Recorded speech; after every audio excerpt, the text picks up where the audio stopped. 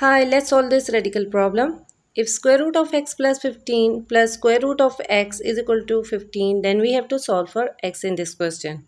The solution is very easy. All you have to do watch the complete video and practice more and more to be perfect. Now let's move to the solution.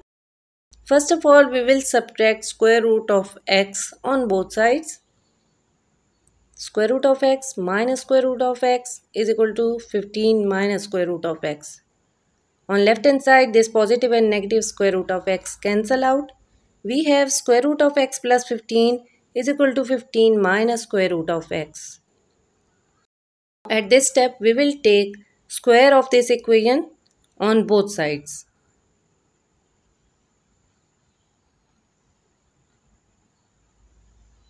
This square and root cancel out.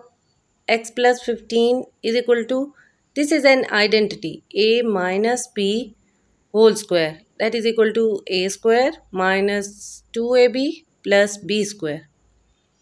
A square means 15 square minus 2 times 15 times square root of x plus square root of x whole square.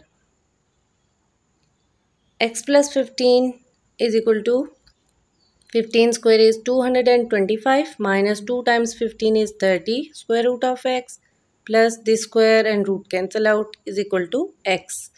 This x and this x cancel out. We will take this to left hand side. This will become positive and 225 minus 15, that is equal to 210. We have now 30 times square root of x is equal to 210. Square root of x will be equal to 210 divided by 30, that is equal to 7. Square root of x is equal to 7. As we have to find the value of x, so we will take square of this equation on both sides. This and this cancel out. X is equal to 7 times 7 is 49. X is equal to 49 is the required answer.